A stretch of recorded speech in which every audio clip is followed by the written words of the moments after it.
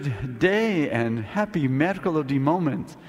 Can you imagine today is the 6th of April, we're recording this first Wednesday of April, and Easter is just right around the corner. And what I'd like to share with you is just 3 things, I think, for the month of April. First is that if you have the time and the desire, our Holy Week celebrations are the most beautiful celebrations that you'll ever imagine and see. On Palm Sunday, this coming Sunday, we're going to be doing the outdoor procession with palms starting at 11 a.m. in the park across the way. We'll be commemorating the wonderful experience of Jesus entering into Jerusalem. And we will come into church, we'll have the Lord's Passion read from the Gospel of Luke, and we'll be celebrating the wonderful blessing of palms. And we hope all of you will take palms home with you. And I remember as a kid, we would take these palms home, and we would sit and we would weave them together, making little crosses and other wonderful things. And then my family would take an excursion. We would go to the cemeteries. Some of you may remember this. We would go to the cemeteries and visit the graves of our ancestors, and we would put on their graves the little palms that we wove together, and sometimes the palm fronds, we would lay them on the tombs, and we would say a prayer. Because the palms are a symbol of the triumph of Christ over death. So we waved these palms on Palm Sunday as a sign of our promise, and the promise that we've been given and the hope we've been given of one day carrying palm branches in our hands in the eternal citizenship, the wonderful realm, the heavenly realm of God's reign.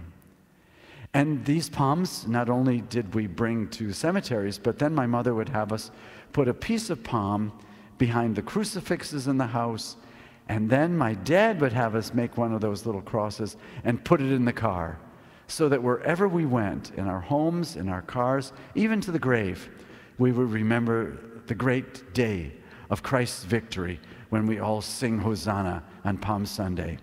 Your family might want to introduce that custom back and to make appropriately a place of honor for these palms that we carry in church.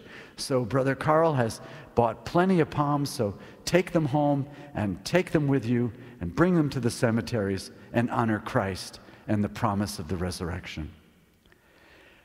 Then we gather on Thursday night for the Lord's Supper, 7 p.m. here at the Shrine Church. We will gather to celebrate the Lord's Last Supper with his disciples, at which he washed the feet of his friends. And this year, our brother Michael Joseph, the Capuchin, will be presiding and preaching, and we will have, God willing, the washing of the feet, where people will be invited to come forward so that we could commemorate the mandatum, or the commandment of Christ. The mandatum, as I have washed your feet, so now you must wash the feet of each other.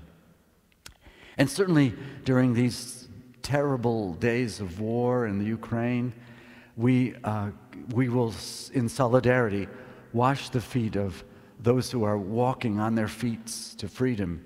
They're walking on their feet as immigrants and migrants and as people who are leaving, over 3 million of them, leaving the Ukraine to find new homes so that they can be welcomed. And in a sense, we honor those who welcome these migrants, these refugees.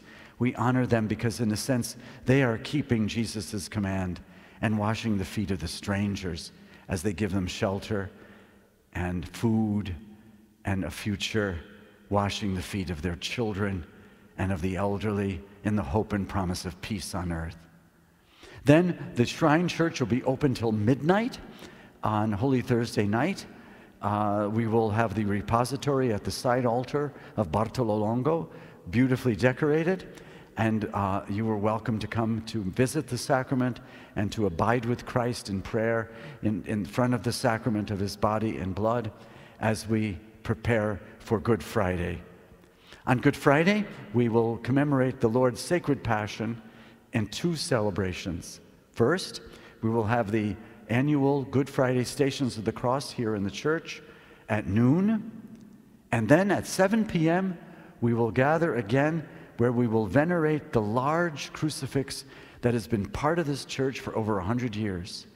We will venerate this crucifix that our ancestors venerated through all the centuries, through all the decades here in the past century, and honor that crucifix. And we have pictures of it on Holy Thursdays in the 30s, in the 1930s.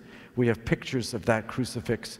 And we also found the good thief and the bad thief that will also be part of our celebration on Good Friday at 7 p.m. Saturday is dark. There's no services here in church, but we will gather when it becomes dark at 9 p.m. for the Easter fire and for the Lumen Christi, the proclamation that Christ is the light of the world, as we celebrate the lengthy. So folks, if you join us, it's a beautiful ceremony, but be ready. It's about an hour and a half, 2 hours, where we read readings and we gather around water, and then we celebrate again the Easter Eucharist for the first time here in 2022, lighting the beautiful new Paschal candle that we have.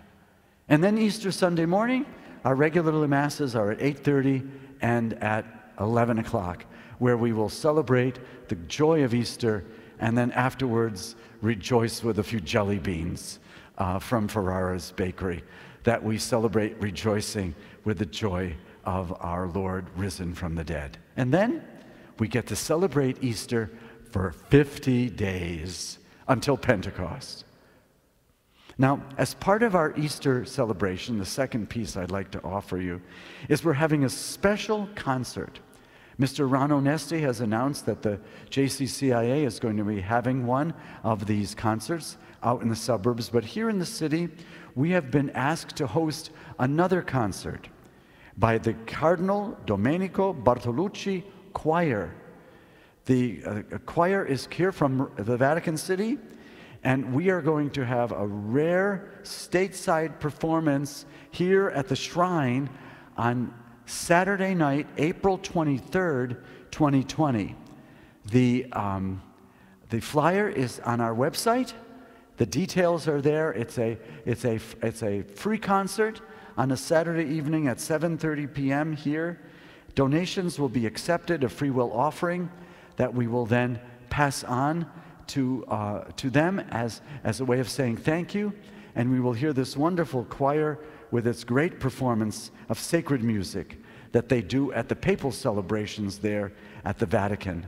They will also be using some arias to grace the shrine with Easter music and beautiful opera singing.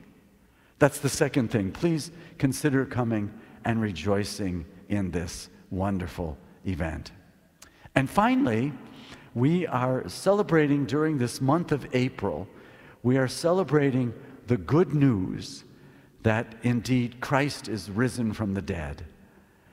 And one of the ways we do that is to decorate this shrine to the tens.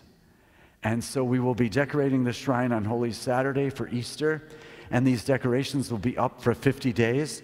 So if you can't be with us for Easter, come and visit us in the next 50 days and right through the beginning of June for Pentecost Sunday, so that you can rejoice in the beauty of this little shrine as we pray and are grateful for the promise and the hope that one day this shrine will be repainted and will become a jewel box, a place for the city of Chicago, a place from the Italian community, a place that people will want to come and visit. Because here, for 100 years, and now continuing even now, we rejoice at the wonder and the promise of Christ given to us in this building by our ancestors and dedicated to the Mother of God, Mary, and decorated to the tens for this Easter season. So consider Holy Week at the shrine, consider this concert, consider visiting us and enjoying the beauty of this wonderful place that we gather in every week to sing the praises of God. So happy Mercoledi Moment, blessings and peace for a buona Pasqua, and may Christ, risen from the dead, be with us. And in Greek, they will say, Christos anesti, Christ is risen. Happy Mercoledi Moment.